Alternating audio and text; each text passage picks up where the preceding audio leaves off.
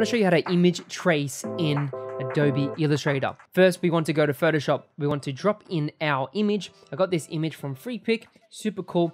Now, what I want to do, I'm just going to crop the image a little bit on the sides here, just like that. I'm going to go down to my little adjustments and I'm going to click on black and white because I want to make this black and white. And then what I'm going to do is actually go to Camera Raw Filter. So I'm going to go to Filter, make sure I've selected my image, click on Camera Raw Filter. And what I want to do is really pull out the details in the image. So the first thing I'm going to do is actually bring up the contrast and then bump up the texture by a lot. So you can see how there's a lot more detail. So texture and contrast, press OK. Then what we want to do is go to Filter. And then we want to go to Filter Gallery. Now from that, we want to click on Stamp.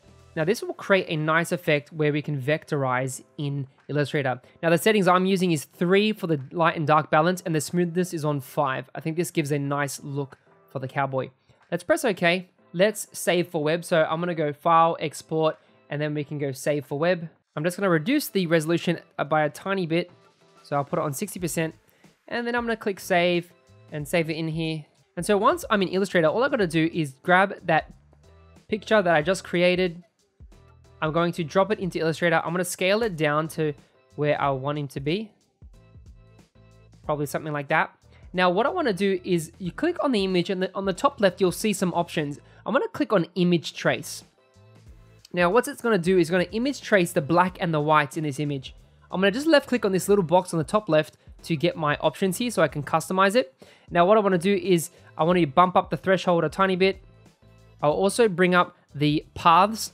I'm going to turn preview off. I want to bring up the paths, the corners as well. Drop the noise a bit. And I'm going to click ignore white and then click preview and you'll see the result that I'm going to get.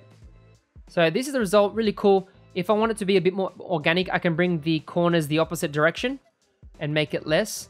And you can see it curves it a little bit more. So if I'm happy with that, all I got to do is press expand on the top left corner. And now I've got this cool outlaw. I can left click on the guy and go transparency panel and change it to multiply and drop the opacity to like 50%.